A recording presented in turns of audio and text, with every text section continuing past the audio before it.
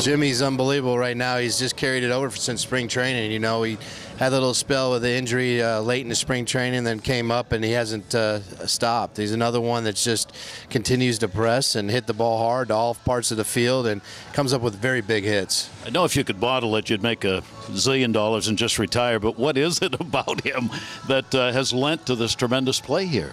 Well, you know what? I think that the main thing is just trying to get all the guys to keep it simple. Have a plan and execute that plan, not get away from it. Trust it and go out there and execute. And they, for the most part, this year we've been able to do that. Chris Davis in that group as well, huh? Yeah, Chris has come around lately. And the main thing is, if you've noticed Chris early in the season, he wasn't putting the fastball in play.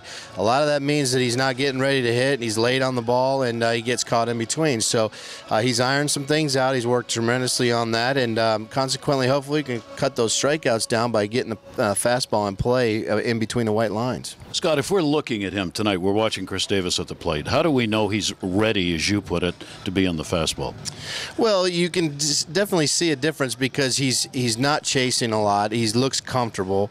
Looks like he's tracking the ball, and that's the one thing that I look for the hitters is when they're taking a pitch. Are they seeing the ball? Are they tracking it out the whole way? A lot of times, guys are getting surprised by the baseball, and when Chris gets surprised, you see his body's out of position. He's a little off balance when he swings. So that's a telling tale for me when I see Chris at the plate. Chris, we had, and I apologize for not asking in advance because this one, we had a story and there's a new video out which allows for hitters to look at baseball pitch recognition by looking at a video game. Do you use that? Do you know what that is?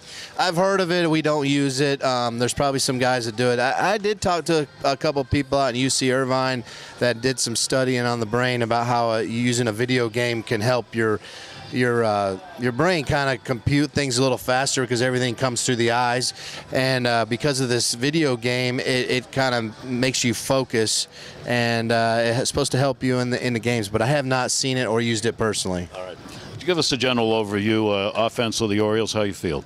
Well, I feel pretty good right now. The emphasis is on doing the little things. You know, the game asks something of you every at-bat. There's an opportunity in a situation every time you come to the plate, and as long as guys see that and recognize that and try to execute it being in that moment, we're going to be okay.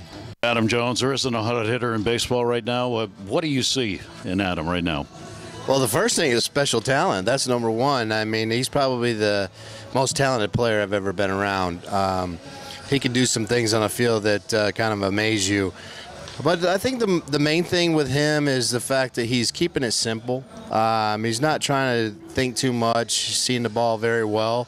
He's working off the fastball. That's very important. And when you do that, you give yourself a chance to see the ball as early as possible, which is pitch recognition, and see it all the way to contact. And consequently, seeing the ball, seeing some of that spin that he normally swings at a little earlier, and he can lay off. Scott, is it harder to work with someone who's got talent like an Adam Jones or what we call the regular day ball player? Is it different?